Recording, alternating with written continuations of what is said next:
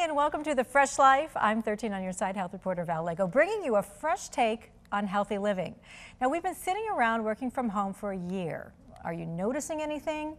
Has your butt gone numb? Or do you have hip or lower back pain? Then you might have dead butt syndrome. Yes, it is actually a thing. So I brought in my good friend Dr. K from Metro Health Sports Medicine Clinic to help us out. So Dr. K, what is dead butt syndrome? Yeah, you're right. It's a real thing, and it affects people who sit a lot, and it also affects running. And I do a little bit of both, so it affects me as well. And basically, there's three glute muscles, and the middle one, called the glute medius, starts not to work so well, and it's a problem because when we're running, stand on like our right leg, it'll tilt to the left. If we stand on our left leg, it'll tilt to the right, and that'll throw us off when we're walking around. And is it a permanent thing? Like once you have dead butt syndrome, is that it? You've got it? No, the good news is that you can get that glute medius to fire again.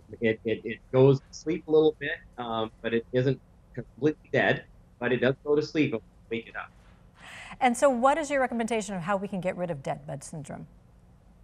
There are a few stretches and strengthening exercises you can do that are similar to lunges. They're a little bit side and a band that you put around your ankles and walk sideways with.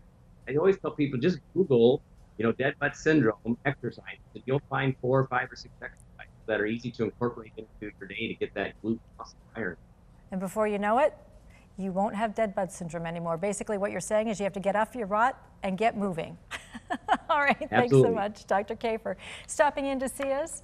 Now I get it. You've been sitting for a year, so working out can seem like a big ask. So why not start with walking? It has great health benefits like weight loss, muscle building, and can lower blood pressure and cholesterol.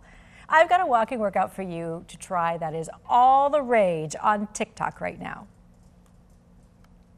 TikTok health trends that actually work part 2. It's known as the 12-3-30 workout.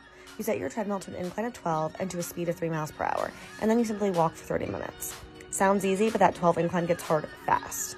This workout is great for lifts, which is basically the fat burning sweet spot. This method was created by Lauren Giraldo, but has quickly taken over TikTok. Some say they've lost 10 pounds in just a month. So here's a recap. Incline of 12, walking pace of 3 miles per hour for 30 minutes a day, 5 days a week. Now I started doing this. It is hard at first, but it quickly gets easier and I really love it. So if I've convinced you to make walking a new habit, then you may want to be sure to use good form. So here's how. Roll your foot heel to toe, keep your feet hip width apart, engage your core by pulling your stomach in and press your shoulders back and down. And remember to look forward. Hey, before we go, I need to answer our viewer Bob's question. He asked me if toasting your bread reduces the amount of sugar in the bread. The answer is yes. It does lower the glycemic index, so it's less likely than regular bread despite the blood sugar, but it does not lower the calorie count. So don't expect to see a difference in your waistline by toasting your bread. I love hearing from you and answer your questions. So if you've got one, send it to vallego at 13onyourside.com and I'll give you the answer right here on The Fresh Life. Well, we're out of time for now. Next week on The Fresh Life, I'll tell you why eating lavender is good for your health. Thanks so much for joining me. You can catch a new episode of The Fresh Life every Sunday at noon right here on 13 on Your Side's YouTube channel. Until then, keep it healthy, keep it fresh.